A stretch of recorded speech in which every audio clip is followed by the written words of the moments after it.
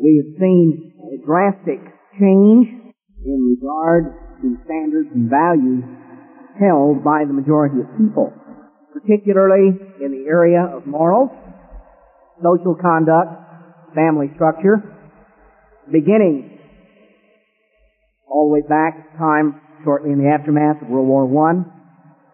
We have seen a drastic change in what had been accepted mores and standards, accepted moral values. Youth has been the cutting edge of the social rebellion from the time of the flappers of the Roaring Twenties all the way down to the beginning of the rock and roll generation back in the early mid-50s, continuing on through the era of protest and rebellion of the 60s, continuing on into the 70s with the same thing, drug culture, the hippies, the whole thing. Actually, when you look at it, when you look at the effect, and it's certainly an effect that has gone far beyond simply the youth, because as they have gotten older, then the next generation has come along and has actually gone further, and the problems have been perpetuated and have basically worsened from generation to generation. There have been certain things that kind of come in and put a clamp on things when you look at the trend of society, the way things go. It seems like, traditionally sin is for good times. So in the roaring economic conditions of the Roaring Twenties, it was also a very decadent time from a moral standpoint with the collapse and the depression of the 30s.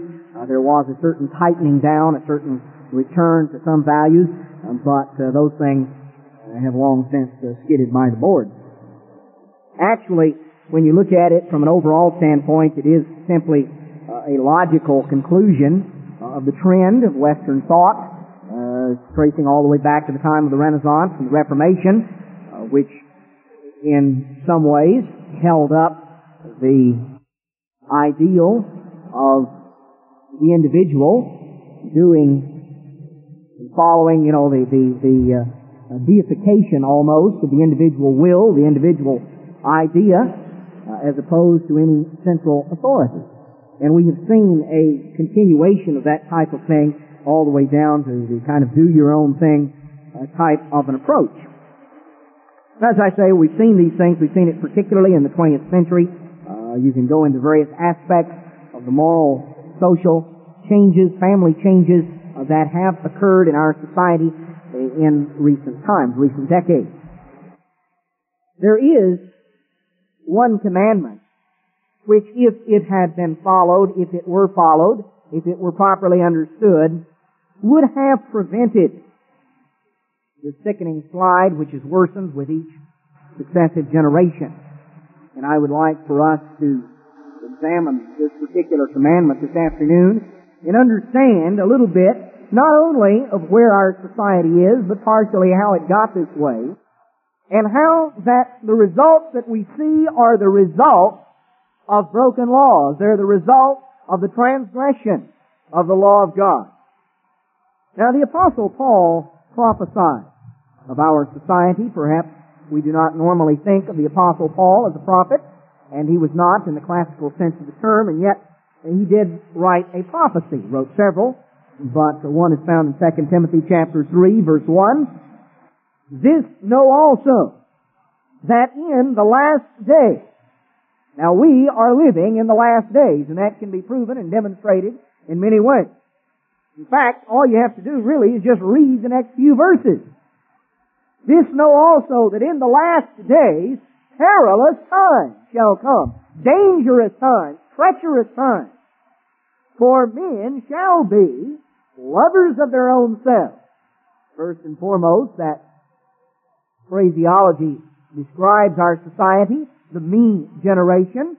Lovers of their own selves, covetous, again an excellent description of our society. Boasters, proud, blasphemers, disobedient to parents.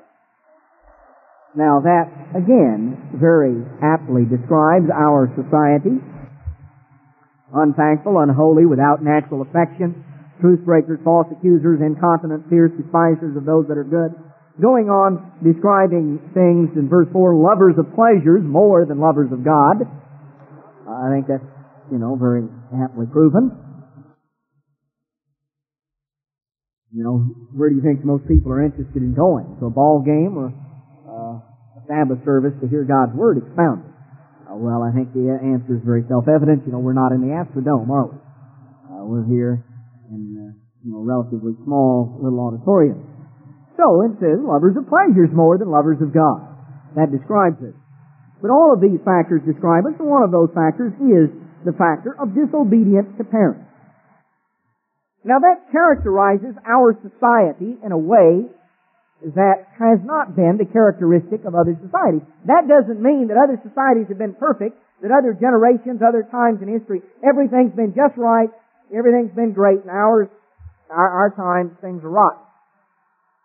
No, there have always been problems. But certain of these problems have come to a head and are evident in our time, in our society, our generation, in a way that they were not and have not been at other times. Let's notice another prophecy back in Isaiah 3. Isaiah chapter 3, verse 1 will begin. For behold, the Lord, the eternal of hosts, does take away from Jerusalem, from Judah, the stay and the staff, the whole stay of bread, the whole stay of water. The mighty man, the man of war, the judge, the prophet, the prudent, the ancient, captain of 50, the honorable man, the counselor, the cunning artificer, the eloquent orator, the great men. Because they're going to pass away. And I will give children to be their princes, and babes shall rule over them. The people shall be oppressed, every one by another, and every one by his neighbor. The child shall behave himself proudly against the ancient, and the base against the honorable. Things are going to be turned upside down, God says. The child shall behave himself proudly against the ancient. Well, that has not always been a characteristic of society. It has not always been a characteristic of Western society. But it certainly has of recent times. You look at the riots, the rebellion, the protest movement, the general disrespect for authority, the general disrespect for any source of central, absolute authority. And when you erode that respect for authority, you erode the foundation of every other factor, of every other value and standard. God goes on, verse 12, As for my people, children are their oppressors, and women rule over them. O my people, they which lead you cause you to err, and destroy the way of your path. So God goes on and He talks about the society that we live in, the upside-down values, the youth rebellion, the women's lib movement, the whole thing. That is characteristic of our society. Notice on back in Micah, chapter 7. Very important prophecy. We'll pick it up in verse 2. The good man is perished out of the earth. There is none upright among men. The old standards, the old values have passed by the wayside. They all lie in wait for blood. They hunt every man his brother with a net. There was a time when there were certain values, certain standards, from an ethical and a moral standpoint that held sway in society. When people prided themselves on the statement, my word is my bond. Handshake is good as a contract. I was reading a piece in the paper just the other day, and it was kind of interesting, some of the points that it made. Made the statement, or the observation, it said, if there's one lawyer in a town, he'll starve to death. If there are two lawyers, they'll get rich. The idea being, they have each other to sue, and to litigation back and forth. Did you know that lawyers in the state of Texas outnumber doctors? In fact, lawyers in the state of Texas outnumber the inmates in TDC. There are more lawyers in Texas than there are anything else. Except, I don't know what else, but they outnumber just about everything. And it seems that, the tribe increases. Well, of course, the reason that it does is described here in the latter part of verse 2. They hunt every man his brother with a net. Everybody's seeking to trap up, to entrap someone else, that they may do evil with both hands earnestly. The prince asks, the judge asks for a reward. The great man, he utters his mischievous desire. So they wrap it up. Does that sound like some of that Abscam, and those things that they had, Watergate, some of that? The great man, he utters his mischievous desire, And they wrap it up. Boy, they wrapped it up all right. They had pictures of them right there while they were uttering their mischievous desire. If you saw any of that on television, they just rolled the cameras. And there the guy was. He was just sitting there, his eyes bulging, ready to pass out the dough. He was sitting there on the tape. He asked for a reward. God goes on to say, the best of them is as a briar. The most upright is sharper than a thorn head. The day of your watchman and your visitation comes, now shall be their perplexity. Trust you not in a friend, put you not confidence in a guide, keep the doors of your mouth from her that lies in your bosom, for the son dishonors the father, the daughter rises up against her mother, the daughter-in-law against her mother-in-law, a man's enemies are the men of his own house. Therefore I will look unto the Lord, I will wait for the God of my salvation, my God will hear me. Look, don't put your trust in this society, in the politics and in the solutions that this society holds out. God says, look, you better not trust them. They're sharper than a thorn hedge. There's crooked things going and coming. Even the family structure is breaking down.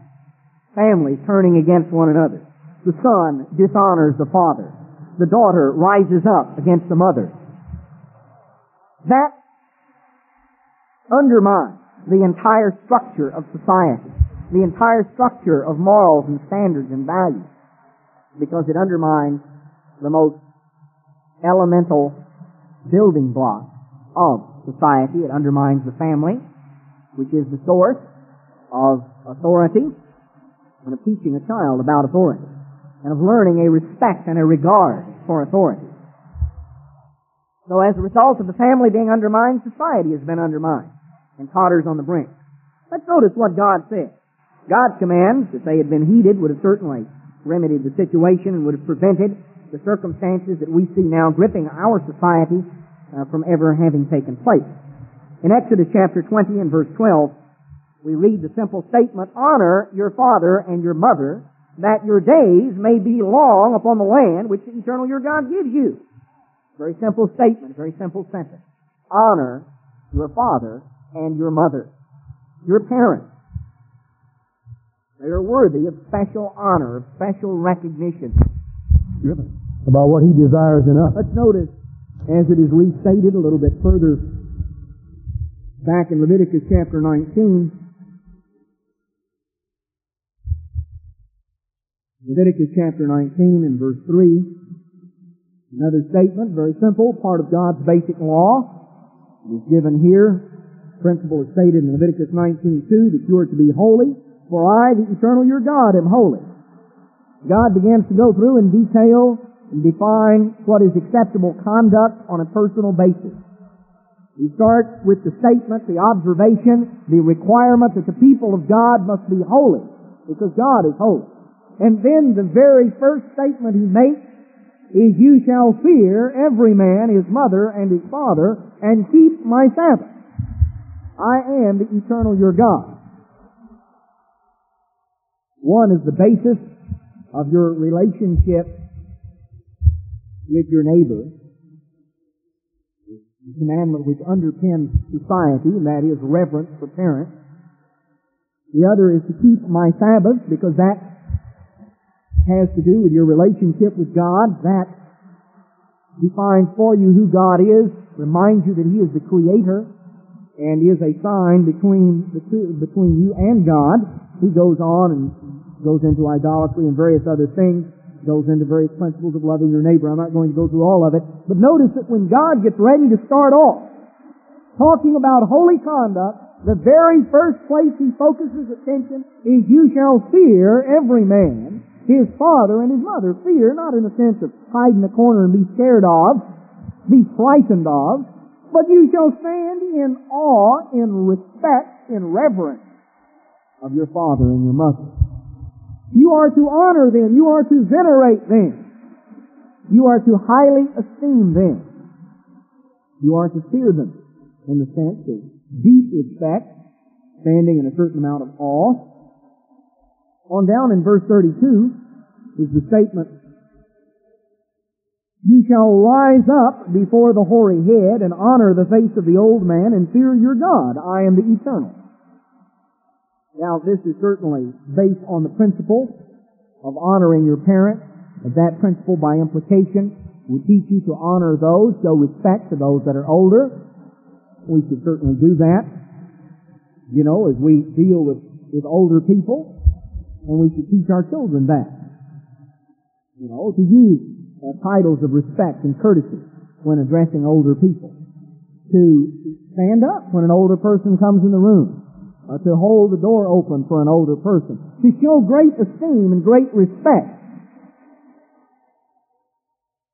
That's a very important lesson, and that is contrary to the trend of our society, and too many of us have gotten into that type of a habit. But it goes hand in hand with honoring your parents, and by implication honoring those who are older than you. Showing respect, as it says, to the hoary head or the white hair. Showing great respect to that individual. Rising up before them, honoring them. Referring to them in a respectful manner, teaching our children to do so. Not being in a sense of overly familiar, not in a wrong way, not in a way of dishonoring, disrespectful. God makes the statement in Proverbs chapter 10.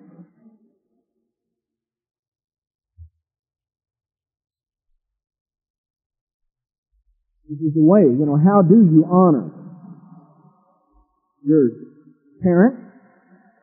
We're going to see that a little bit later, but notice right here, this is a commandment that is certainly aimed directly at children, and we're all children, we all have parents. Some of our parents are dead, others are still living, some of us are young children, others of us are old children. But we're all children.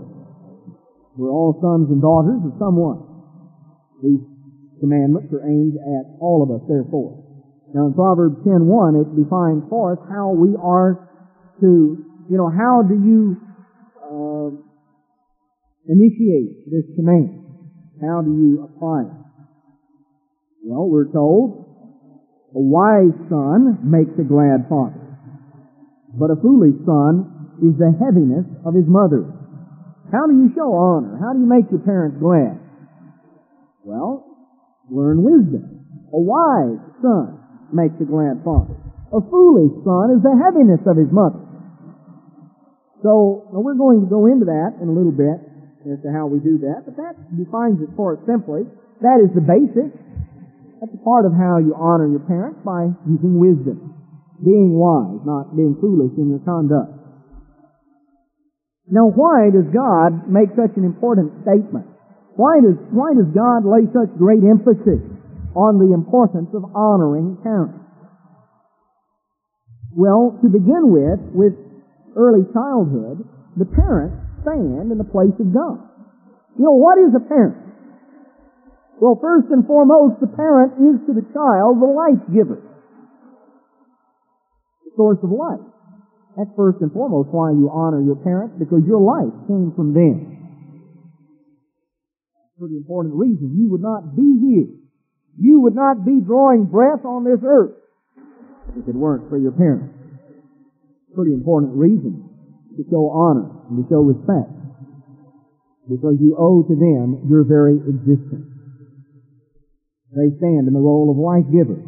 To a small child, a parent also stands in the role of the protector, the provider, the sustainer. You depend on your parents. You depend on them for the things that you have. And so the parent, in that sense, stands in the role of God to the child. Now, the relationship the child establishes with his parents will carry over as he gets older, will carry over to the relationship that child is able to establish with God. The attitude of respect for authority will carry over. The child does not learn to respect his parents, to respect their authority. The child will not learn to respect authority, period. Because that is the first authority with whom the child comes in contact. And his conduct in regards to that figure of authority, that source of authority, is going to affect the child. It is it is very important. And certainly we as parents have a very important role, and I hope to stress as we go through to understand our role in teaching our children this commandment. Because I think we can understand, brethren, what is the first commandment you can teach a child? What is the first commandment that a child can learn to keep? Well, the commandment to honor his parents. See, that is a commandment that a little small child can learn to keep. It has an application for a small child. Some of the other commandments really don't. Well, they do to a degree. They do in principle. But a child can understand what it means to obey daddy and mommy a long time before he can really comprehend what it means to kill someone or to commit idolatry or to take God's name in vain or to properly hallow the Sabbath in the spiritual sense, or to commit adultery, or to steal, or various of the other commandments. He can understand, he can relate to what it means to honor his parents, to do what daddy and mommy say. Because if he doesn't learn to keep that commandment, he won't learn to keep the others. Because the only reason he's going to keep the others is because, daddy and mommy say to. Daddy and mommy say it's wrong to lie. It's wrong to take something that does not belong to you. And then by implication, as the child gets older, the other commandments come into play as they begin to have to deal with situations that will have an impact on his life. But if a child does not learn to honor and respect and obey his parents, then the very most fundamental thing has already been undermined, and his whole relationship and respect for authority, for law, if you will, for those in a position of authority, has already been undermined. So it is extremely important to properly learn that. Now, God placed great emphasis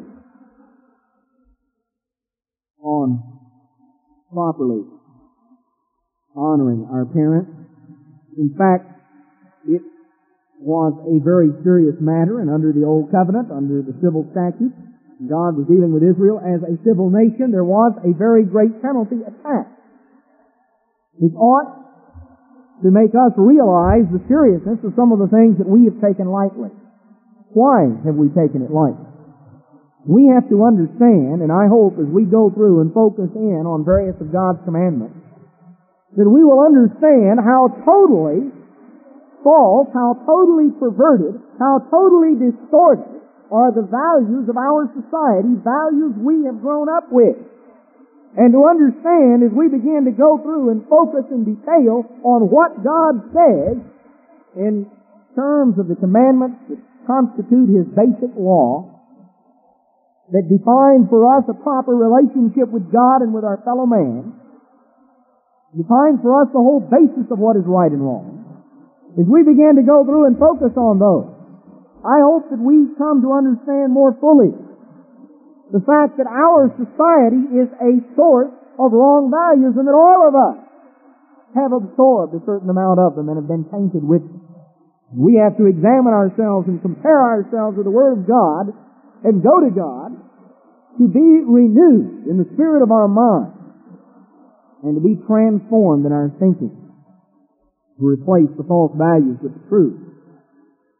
Notice, for instance, in Deuteronomy chapter 27, verse 16.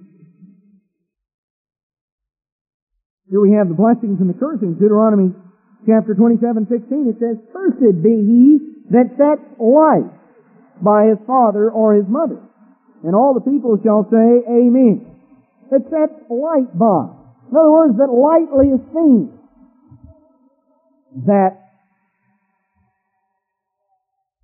looks down on, or that dishonors.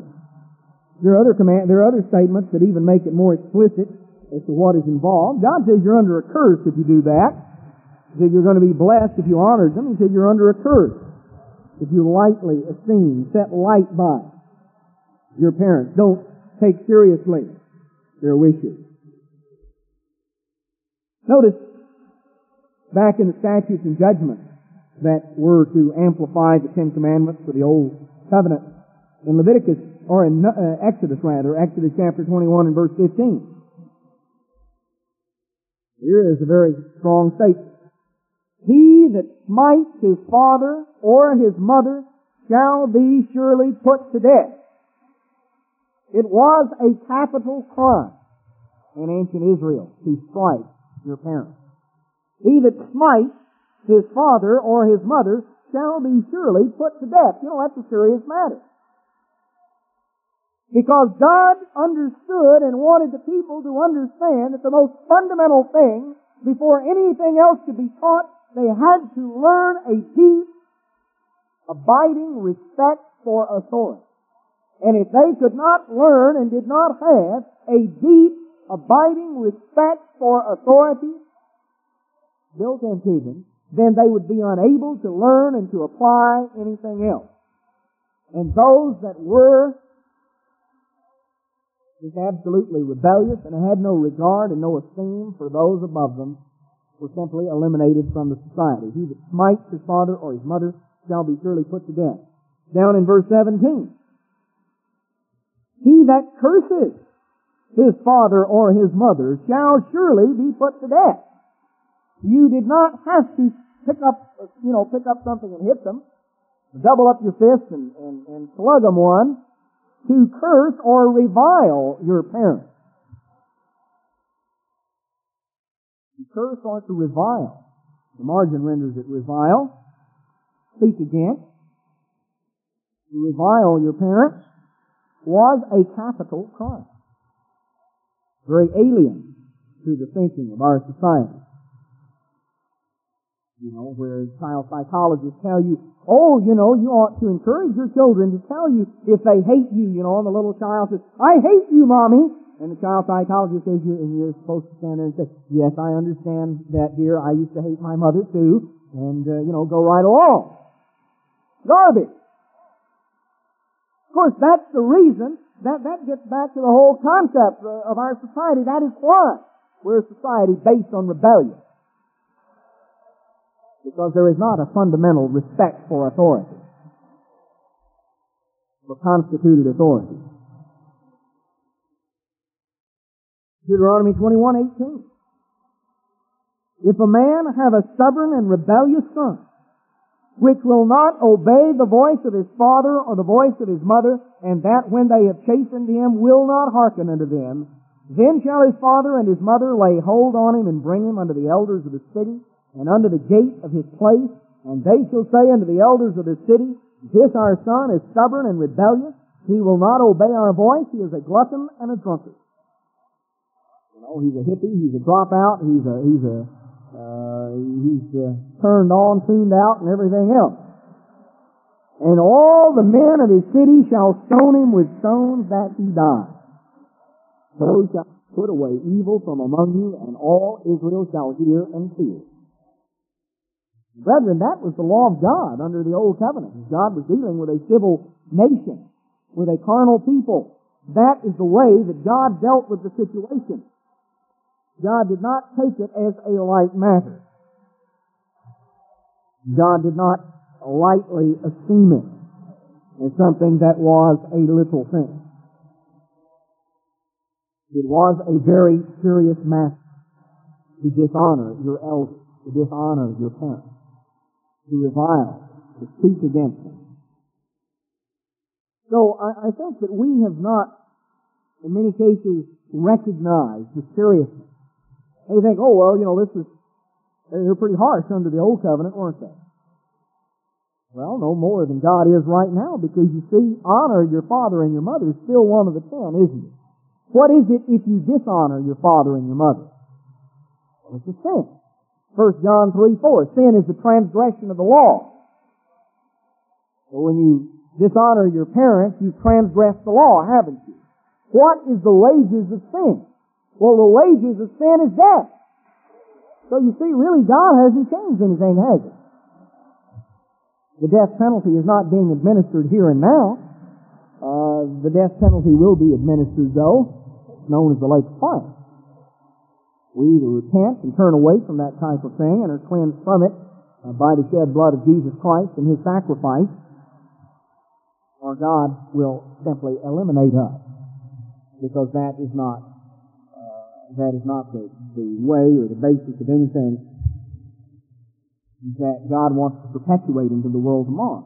It is a fundamental commandment, and it serves as a bridge between the first four and the latter five. It is the one that bridges the gap, that it's number 5, and it bridges the gap between love toward God and love toward neighbor. Because God is, in that sense, our Father, and we are to honor Him, and our parents are the first neighbors with whom we come in contact. And if we do not learn to honor our parents, then it's very doubtful that we will be able to show love to any of our other neighbors that we come in contact with later. In fact, as we go through, I think that we can come to see, I've got a number of clippings here, I don't know that I'll have time to get into them, but as we will come to see that it is so extremely important for the development of a child to be properly taught how to honor his parents, and for the parents to recognize their responsibility in the teaching of this commandment, in enabling a child to grow up with a proper sense of self-esteem, a proper sense of love and of discipline, of order, of respect. Because if the child does not learn to respect others, he will ultimately be unable to even respect himself. Now, let's notice exactly how we put the fifth commandment into practice. We focus on the importance of it, on the fact that God indicts our society through prophecy for the results of transgression of the fifth commandment. We see that God commands us to honor our parents, and we see that it was a very serious matter, a very serious infraction, and was considered a capital crime in ancient Israel to transgress that commandment. So it is a very important matter. How do we go about putting it into practice? How do we go about actually inculcating it into our lives and understanding more clearly what the commandment entails? Let's notice in Proverbs chapter 29. Proverbs 29 in verse 15. Now we read a little earlier in Proverbs 10 that a wise son makes a glad father. A foolish son is the heaviness of his mother. So it is wise conduct which enables you to honor your parents. Wise conduct enables you to honor your parents. Now how can you parents enable your children to conduct themselves wisely? How can you teach your children to keep the fifth commandment? Notice Proverbs 29:15. The rod and reproof give wisdom, but a child left to himself brings his mother to shame. A child left to himself brings his mother to shame. A child left to himself does not bring honor to his parents. A child left to himself does not honor his parents. A child left to himself brings shame to his parents, brings disgrace to his parents. So to allow a child to just kind of run wild, to just go, is not doing that child a favor. It's not showing love to the child. There was an interesting article in the Christian Science Monitor back a little while ago. The headline is "Real Culprits Found in War Against Drug Abuse." Found out. After years of experimentation, research, and sometimes pure guesswork, a number of professionals in the war against drug abuse have concluded the problem is not drugs after all. The real culprits, these professionals believe, are alienation, boredom, loneliness, and low self-esteem. The new program is a response to a recent survey of about 600 suburban high school students here showing about 7 in 10, about 70%, have a sense of feeling removed, not cared for, generally alienated. Now this particular researcher went on to add that if alienation, loneliness, and boredom are accepted as some of the prime causes of youthful drug abuse, then the study shows the seeds of that problem are not going away, but are, in fact, expanded. There are many, many things that could be gone into along that line. This is from an article in U.S. News and World Report, the title of which is a special series, a section on the family. The title of this article was "His Parents' Influence Fades, Who's Raising the Children?" The youngsters who are getting the heaviest impact of big changes in U.S. family life. Serious concern is developing about the future of the nation's children now being caught up in family changes. Behind that concern, more than 30% of school-age children are living with parents who have been divorced at least once. Because of rising rates of divorce, desertion, and illegitimacy, 1/6 of all U.S. children under 18 live in one-parent families. At the same time, a majority of American mothers of school-age children now hold jobs outside the home, delegating child care increasingly to schools, nurseries, and babysitters, many of them government-supported. And of course, our government operates on the principle that the last thing in the world that they can do is teach their children right and wrong, because you see, they don't claim to know what's right and wrong, no absolute. They've got to kick God out of the classroom. Therefore, there's no basis for teaching ethics and morals and standards and values that there are absolutes.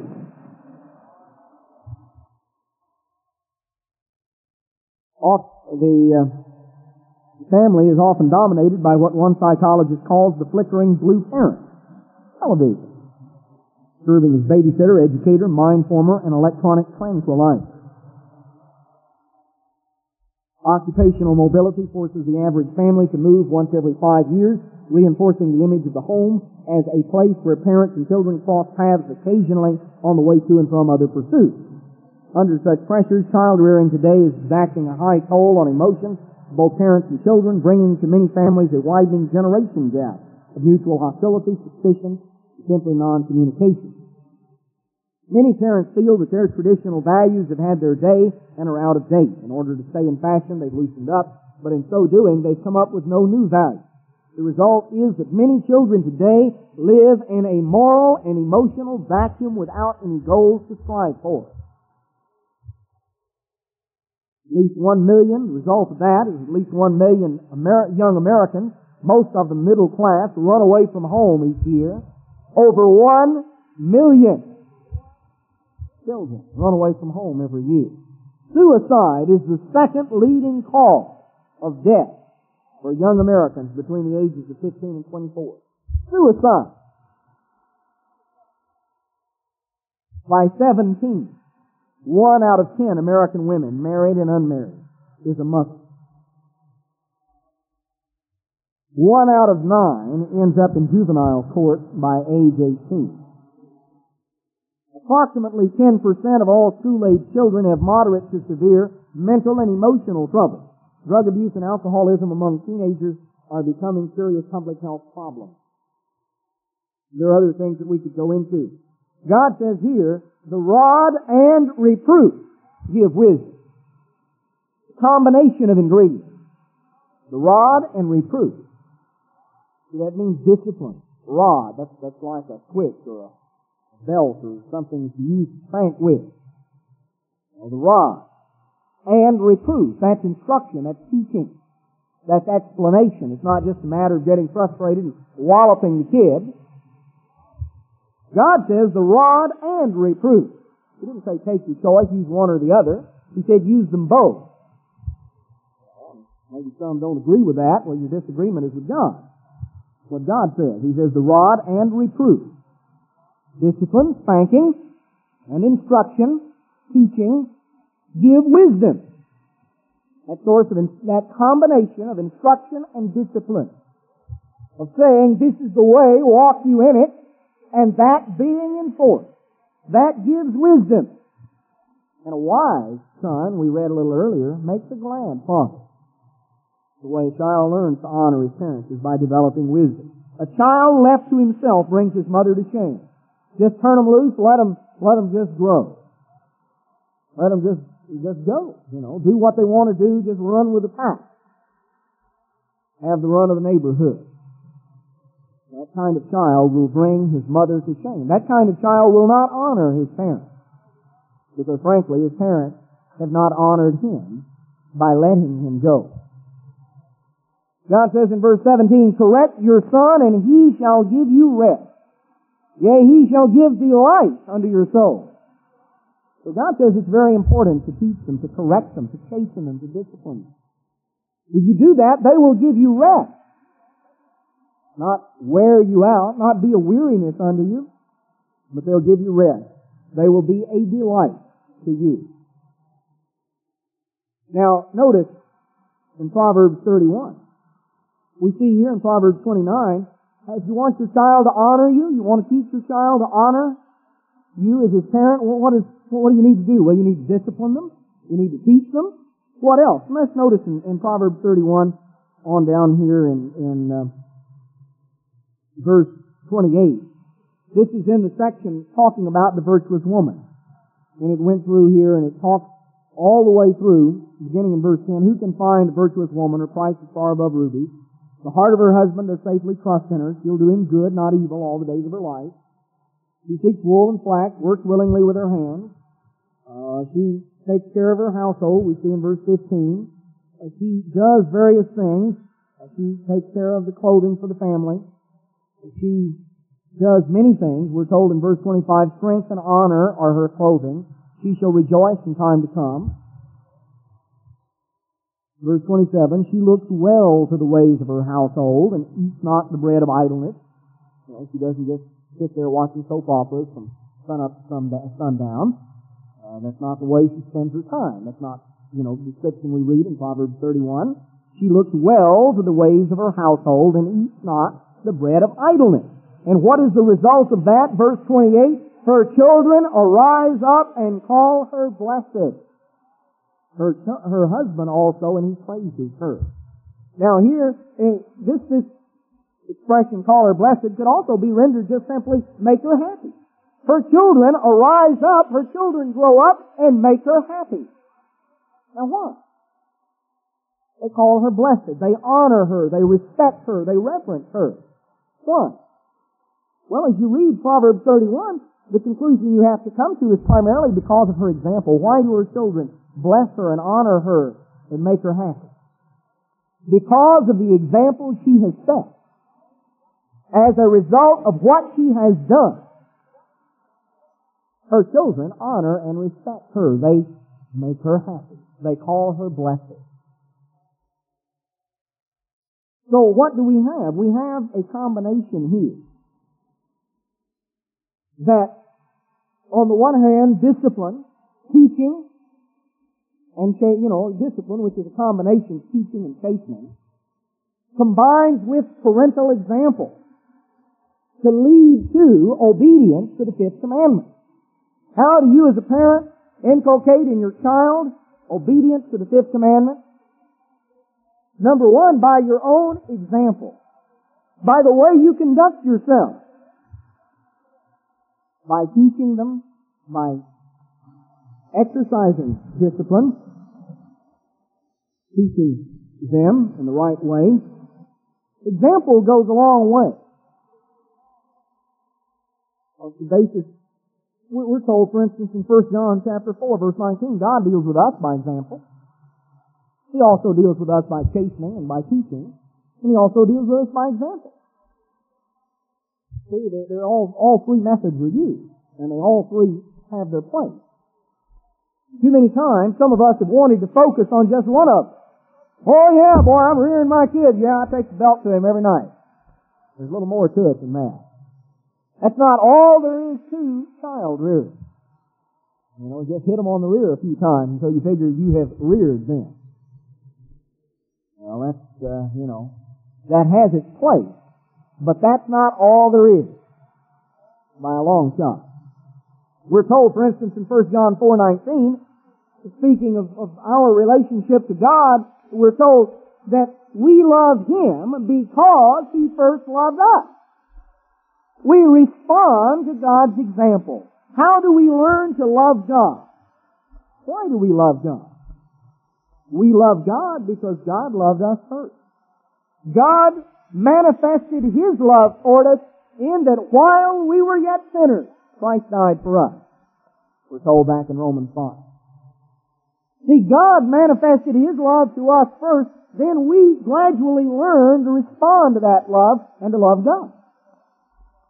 You know, a little child comes into the world, and that little child's whole world is himself. He is concerned for himself. You know, he is the epitome of selfishness. Not, you know, from a willful standpoint, but because that's all he knows. That is all he's aware of. If he's hungry, if he's wet, if he's uncomfortable, if he's comfortable, I want to be that way right now. But you know, as the mother, and starts with the mother because she normally has more intimate and direct contact, and she holds and nourishes and cares for that little child. You know, it's not long that the little baby begins to recognize Mommy. And, you know, the little baby develops a smile for Mommy that he doesn't have for anybody else. And the little child begins to respond to Mommy and respond to Daddy. And they'll come to Mommy and Daddy in a way that maybe they won't quite as freely to someone else. And as that child gets a little older and a little older and a little older, that bond of love grows and grows and grows. The child learns to love because it is love. And a child who's not loved doesn't learn to love. Now, you know, that's the way we learn to love God. We learn to love God because God loves us.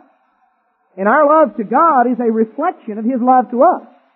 And a child's love to his parents is a reflection of the love of that parent to the child. So, by parental example, a child learns to honor his parents. Now, parental example includes various things. It includes the parent's attitude toward the child. Their attitude of love and concern toward the child. And that's, you know, the first thing the child begins to pick up on.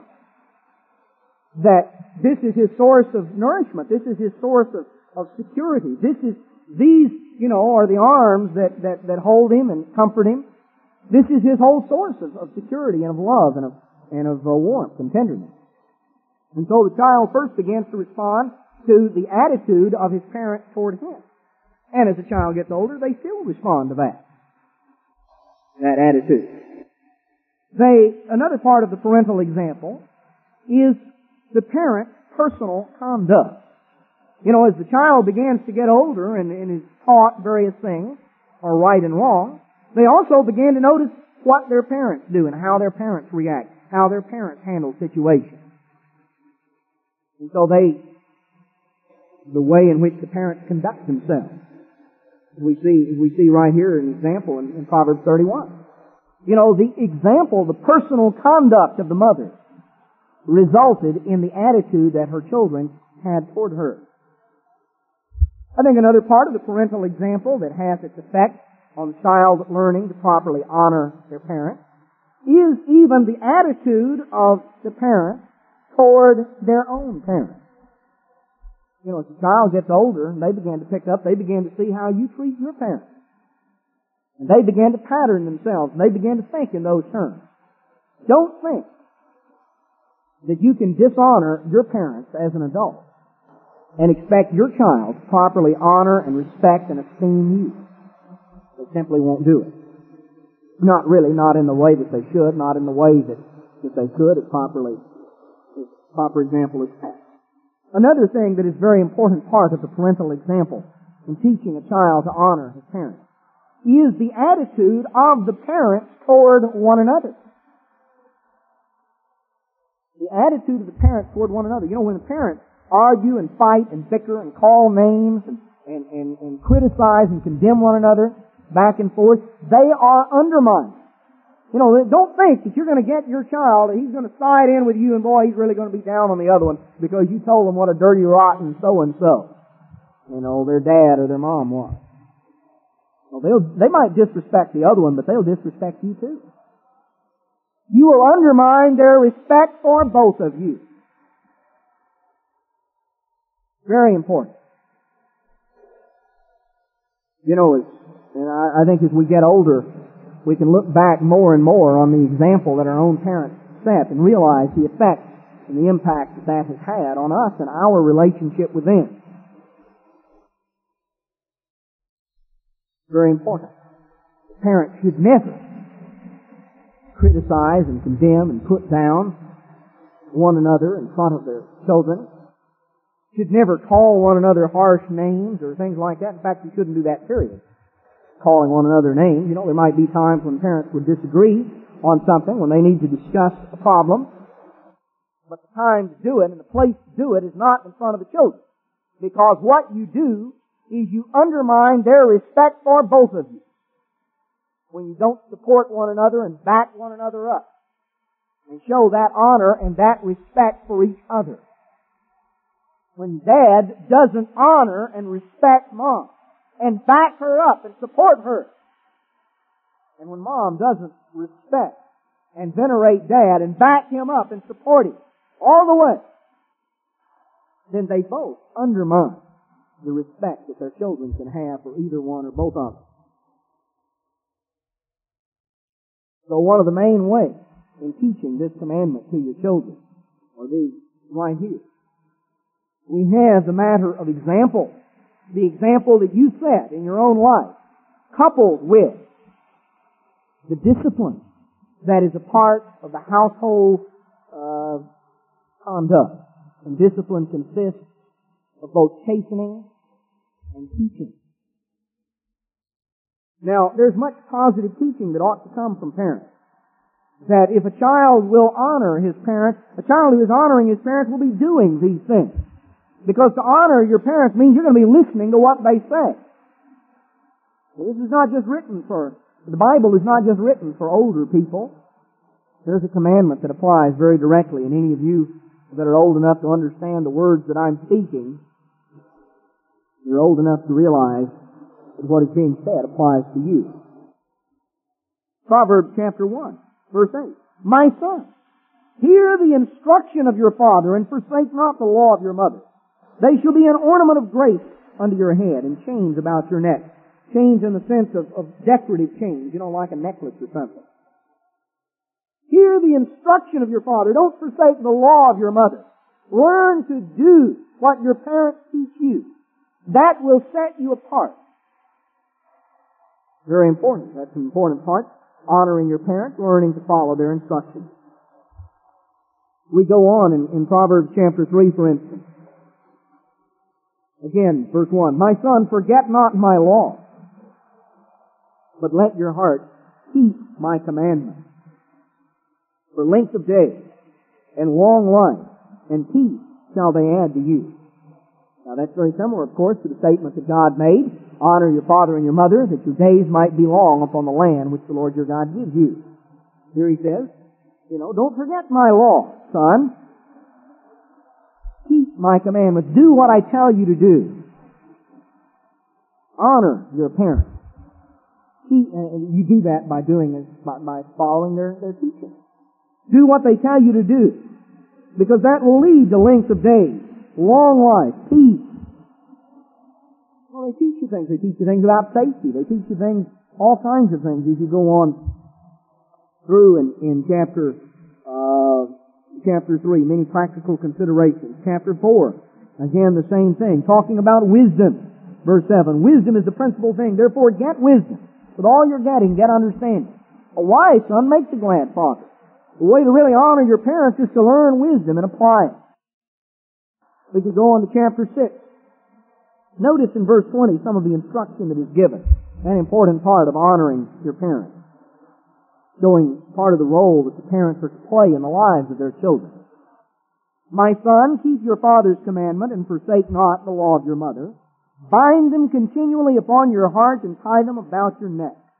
When you go, it shall lead you. When you sleep, it shall keep you. And when you awake, it shall talk with you. For the commandment is a lamp, and the law is a light, and reproofs of instruction are the way of life. To keep you from the evil woman, from the flattery of the tongue of a strange woman. Lust not after her beauty in your heart, neither let her take you with her eyelids. For by means of a whorish woman, a man is brought to a piece of bread, and the adulteress will hunt for the precious life. Can a man take fire in his bosom and his clothes not be burned? Can one go upon hot coals and his feet not be burned?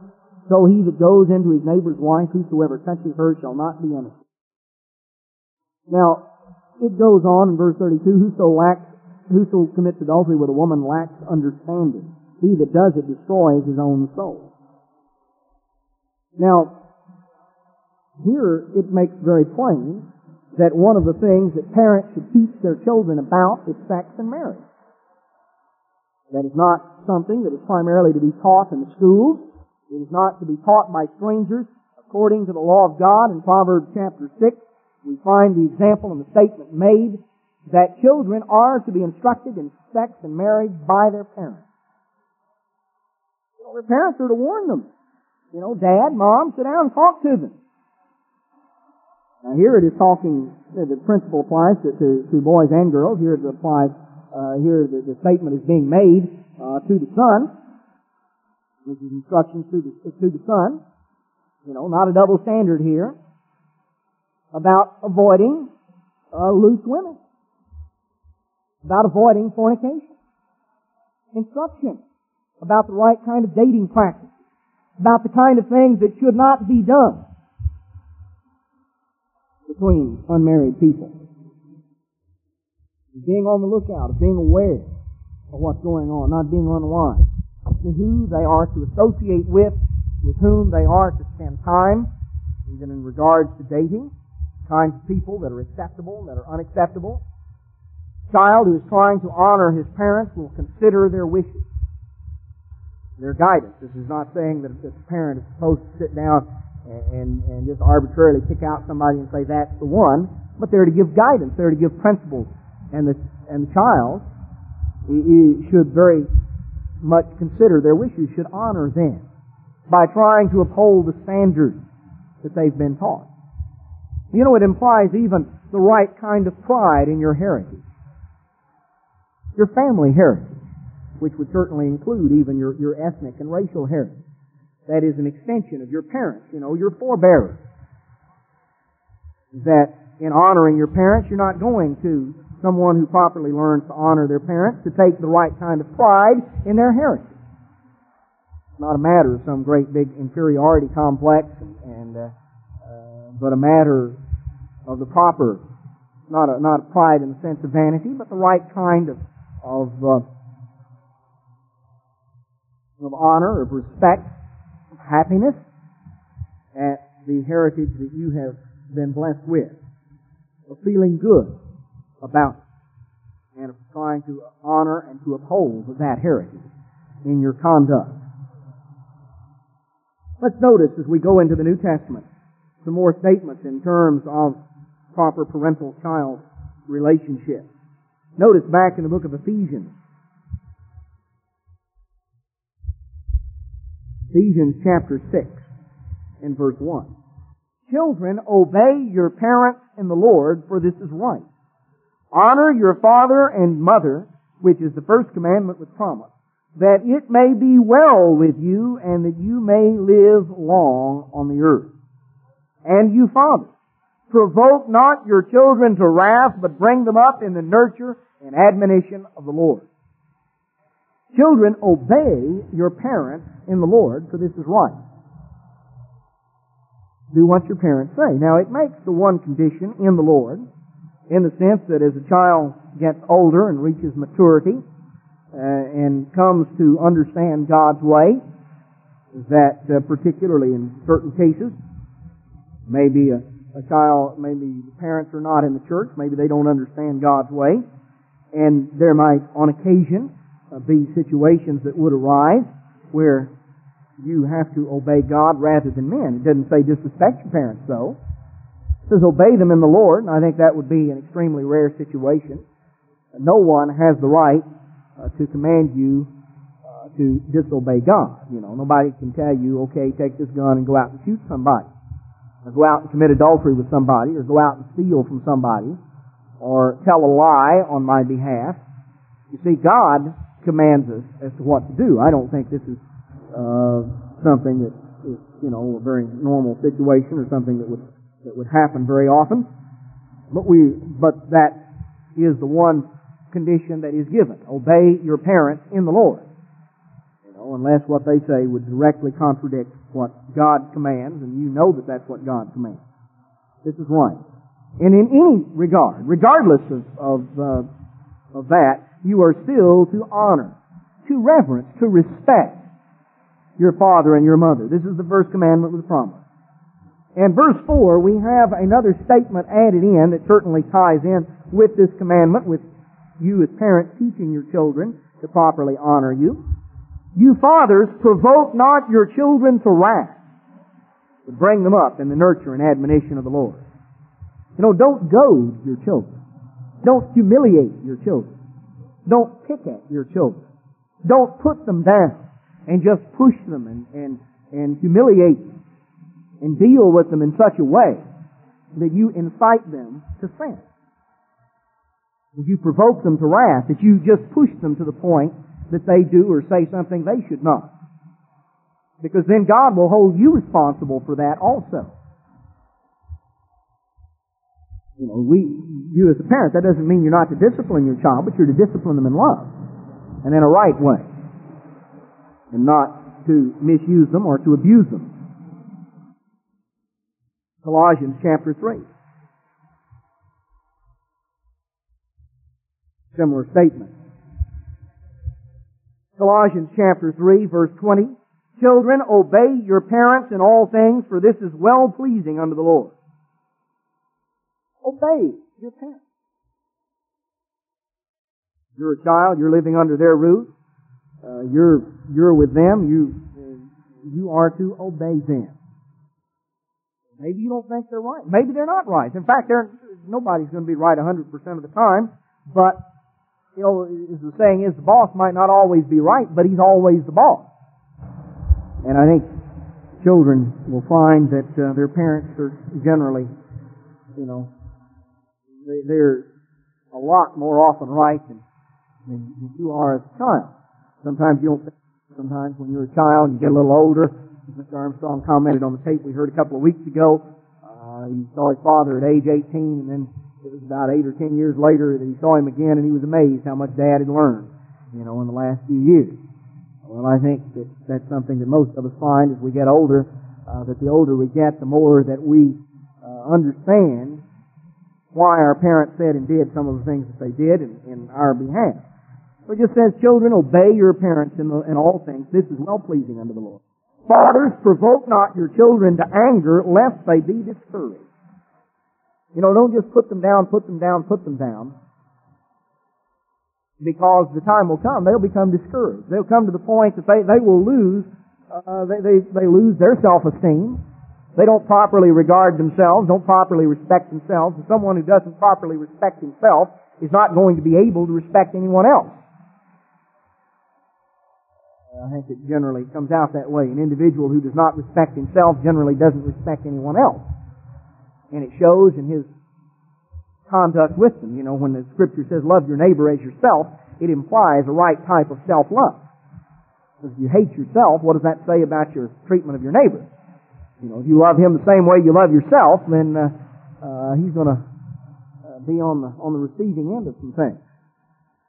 So it is important to have that proper regard, and that is an important thing that parents need to realize. Too many times, too many children, too many adults were brought up as children in wrong environments and have a lot to deal with. There are scars that are left in our lives that it takes God's help to overcome. Is this a reason to dishonor your parents, to hate them, hold it against them because, they didn't rear me right. They didn't teach me right. Why, my dad or my mom did this or did that. You have to realize, they were the product. They were the product of their background. And the difference between you and them, you're the product of your background. They were the product of theirs. The difference between you and them is God is working with you and you have a chance to overcome your background. They never really had that. And you need to honor and to respect and to esteem them in the sense that they did give you life, and to realize that, God will deal with them and they're going to have lessons to learn. But feelings of bitterness and resentment will destroy the individual who holds it. No one can afford to hold those kind of feelings against anyone, certainly against their parents. Now, the Scriptures show that this commandment of honoring your parents does not just apply to someone when they're a child living at home. It applies to your conduct as an adult. Notice back in 1 Timothy chapter 5. 1 Timothy chapter 5 and verse 3. Here is Paul's instruction to Timothy as a minister. He said, honor widows, better widows indeed. But if any widow have children or nephews, the marginal rendering is grandchildren. If any widow have children or grandchildren, let them learn first to show piety or kindness at home and to requite their parents, to provide for their parents, for that is good and acceptable before God. And she that is a widow indeed and desolate, doesn't have any family, doesn't have any children or grandchildren to help her out, trusts in God and continues in supplications and prayers day and night. Coming on down in verse 16.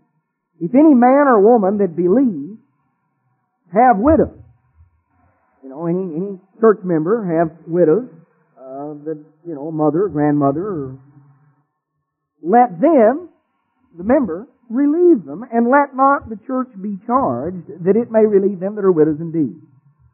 And in verse 8 it mentions, if any provide not for his own, and especially for those of his own house, those of his own kindred, as the marginal rendering, those of his own kindred, he has denied the faith and is worse than an infidel. Now it talks here that there is a responsibility that as a child, as that you have toward an elderly parent or grandparent. If they're incapacitated, if they can't take care of themselves, if they can't provide their needs, you have a responsibility to see after them. That is a part of honoring your parents. As you get older, it is not a matter of obeying them in that sense. You reach maturity and you have individual responsibility for your actions, but you should still honor them, esteem them, show respect to them, be ready to take care of them, to help them, to provide for their needs, to do whatever you can do to help and to take care of them. Maybe it's inconvenient sometimes. Well, it was probably inconvenient for them to take care of you when you were a squalling little baby, and woke them up 2 o'clock in the morning because you were wet and messy and hungry and everything else. So, it goes both ways. That it is important then that is a part of our responsibility, that if our parents are needy, that we are to do what we can do that can be helpful to them. We're to be considerate of them. Notice in Mark chapter 7. Notice what Christ said.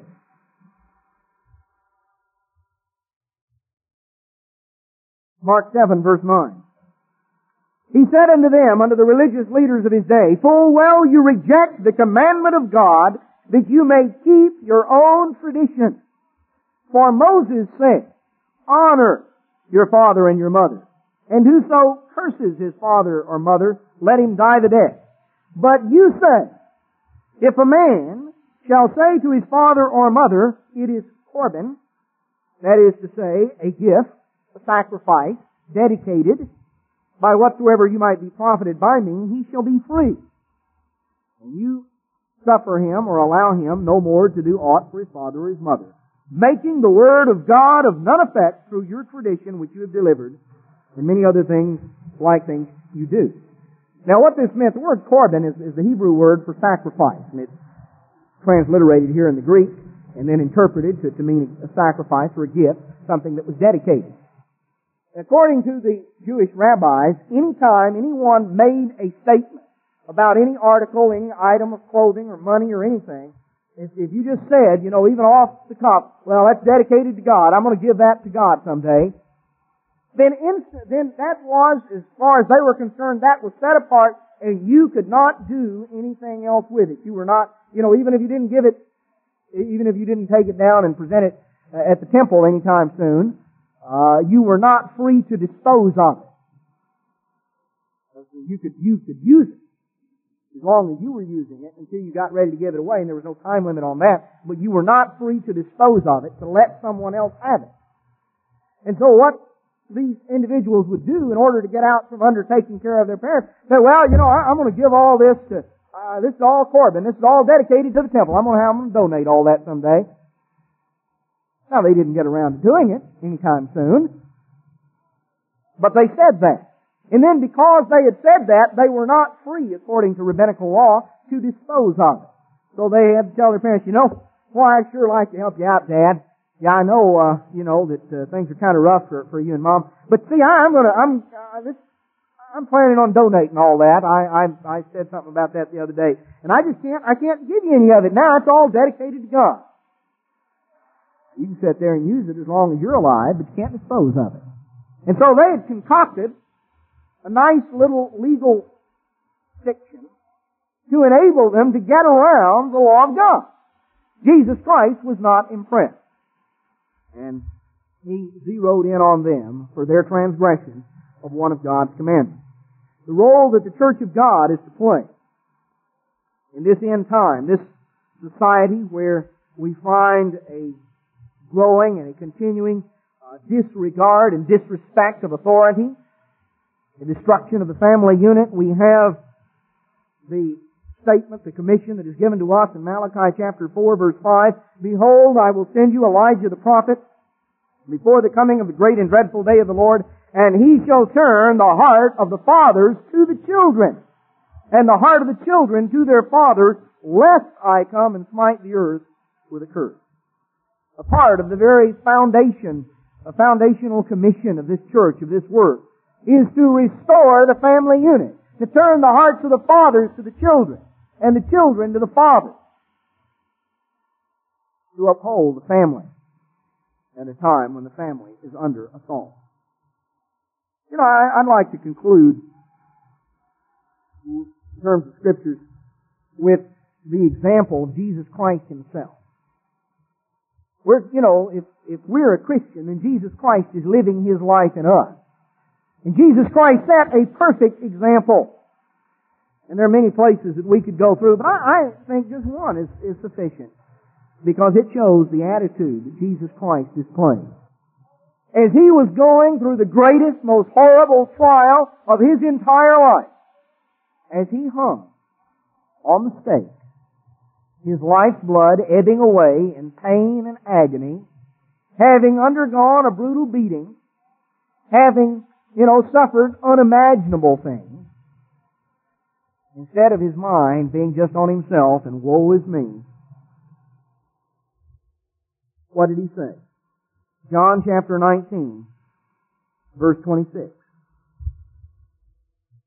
Let's pick it up in verse 25. Now there stood by the cross of Jesus His mother, and His mother's sister, Mary, the wife of Cleopas, and Mary Magdalene.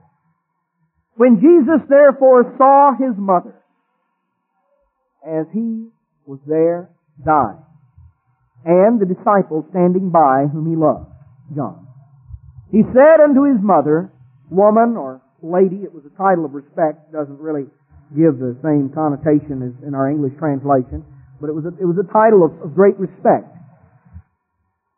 Woman, behold your son. And He said to the disciple, behold your mother. And from that hour, that disciple took her into his own home. This was right before He died. The last thing He did was to see that His mother, who was a widow by this time, was taken care of. That's where His concern was. He set a perfect example. He kept His Father's commandments, perfectly obeyed His Father, and showed honor and respect to His mother right on down to the time of His dying breath, wanting to make sure that she was properly taken care of, properly provided for. We have His example.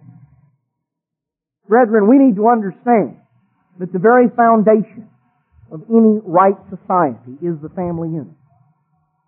The human family was given to us to picture and to represent the divine family relationship, to teach us of our relationship with God. In that sense, then, to prepare us for the kingdom of God. Satan is fighting an all-out war and attack on the family unit. He is trying to destroy marriages. He is trying to destroy families. He is trying to turn husbands against wives and parents against children, children against parents. And in this society, he is succeeding. Jesus Christ said that except for the work of Elijah, to turn the hearts of the fathers to the children, to restore the family unit, society, the earth would be smitten with utter destruction. Satan's way is the way of rebellion and hostility, of resentment toward authority.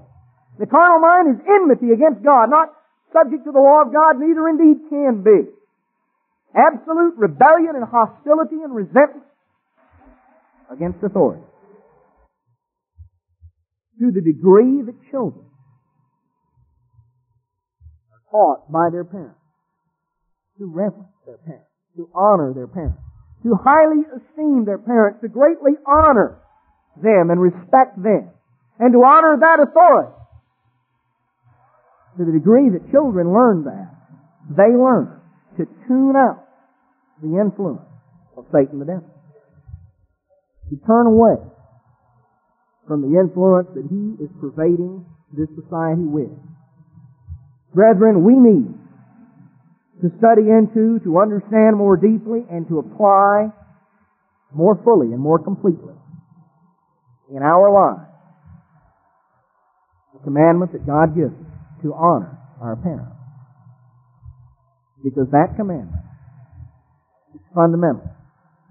Fundamental to our relationship with our neighbor, and frankly, fundamental to our relationship with God Himself. Because after all, God is our Father.